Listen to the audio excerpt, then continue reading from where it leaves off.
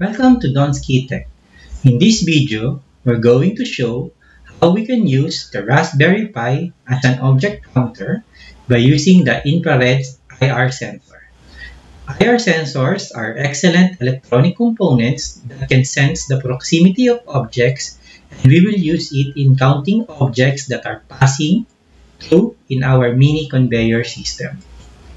So, let's discuss the design of our project. So I have here my Raspberry Pi and my mini conveyor system wherein I attach the infrared sensors and the browser from my mobile phone where I access the web application that is created inside my Raspberry Pi. So the Raspberry Pi contains the Flask and the flask-socket-io, which houses our object counter web application. And it includes also our WebSocket server. It connects also with our infrared sensors, which checks for any passing load in our conveyor. So for example, when the IR sensor detects that a load is passing through, then it signals the Raspberry Pi device. The Raspberry Pi device then increments its own counter and sends a WebSocket message to all connected clients. So when we access the web application on our mobile phone, then it opens a WebSocket client connection to our Flash WebSocket server. It will then listen for any incoming message that our WebSockets updates its own counter. So that's how is the design process of how we will create our project. Regarding the tech stacks or the technology stack that we're going to use in our Raspberry Pi, I will be using Flask and flask-socket-io in creating our object counter web application. I have covered this extensively in my display real-time updates using Python Flask and WebSocket video, which I will post also in the description of this video so that you can read it first, because what I did in this project is very similar to that project. So it's a good idea to understand how it works. We will use Python for the programming, some JavaScript for handling the WebSocket messages, and the main CSS for some styling. So as you can see in here, the Raspberry Pi is sending WebSocket messages into our browser in our mobile phone so that it will increase the count of our counter. For the wiring and the schematic layout, it's actually just easy. So we just connect the BCC of the Raspberry Pi to the BCC of the infrared sensor. The ground is to ground and the GPIO23 to the output pin of our IR sensor. And that's all for the wiring schematic layout. So let's go now and take a look regarding the code of our application. So the steps on how to set up this application is in the companion link of this project, which is in the description of this video. So you can check it out on how you can create the necessary setup so that you can run the application in your Raspberry Pi. So when you run your application in your Raspberry Pi, you'll just see several files that you can check out. The important file is in this conveyor counter app.py. This is where the counter web application, the object counter web application is, and it contains also the WebSocket server.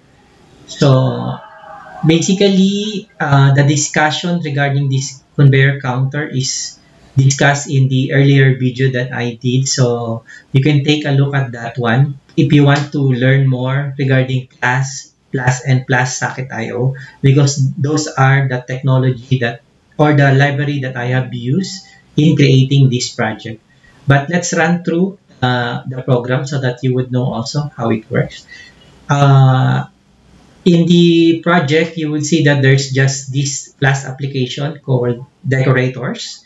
So these decorators are the Flask and the flask-socket-io decorators.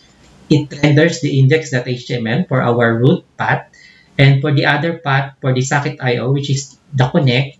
So when the first client connects, then it runs a global thread. So this global thread runs in the background, and we'll discuss more regarding this background thread later. And there is a disconnect also. So the decorator for the disconnect is when the client disconnects, then it just prints that the client has disconnected. And the socket.io that run up, which is how we run our application. Regarding the background thread that I have mentioned earlier, this is the function that is being run by the background thread. And what it is doing is that it just regularly checks the value of our infrared sensors. If the infrared sensor registers a low, it means that it has detected that a load is incoming. So it sets the variable is load detected into true. Otherwise, it will set into false. So the good thing that I have added here is that if the IR sensor detects that there is load incoming, then the value will always be low. So what I did was, when I added an event in here in the that detects if the value has changed, and in the GPIO, once the value has changed, then it calls a callback called the check event. So in the check event, as you can see, the check event will check if the load has been triggered.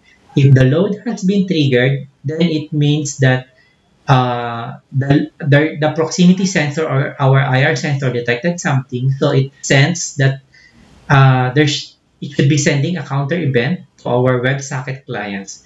In this case, we increment our count variables, and upon incrementing, we send it with the socket.io.emit, which the name of the event is update sensor data, and it contains also the get current datetime. The important thing in here is that in the app.js, as you can see, there is the socket.on, and it listens to the same update sensor data also. And when it receives that there is a socket message incoming from the WebSocket server, it logs the values. And then what it did using jQuery, I just changed the value of the header tag and show the current count of our WebSocket object counter. So if you would take a look at the index.html, there is an h1 here which represents the count of our object counter, and it will just increment the value in here. So from 0 it becomes 1, 2, 3 whenever we receive a WebSocket message. The app.css is just used for styling, and I just use the min CSS in the styling of our web page so that it will look good when we access it in our mobile phone. And that's all about the code of our application. If you have any questions or any comments, then please leave a comment in the under this video so that I can get back to you. And that's all for this project. I hope you learned something. Happy exploring!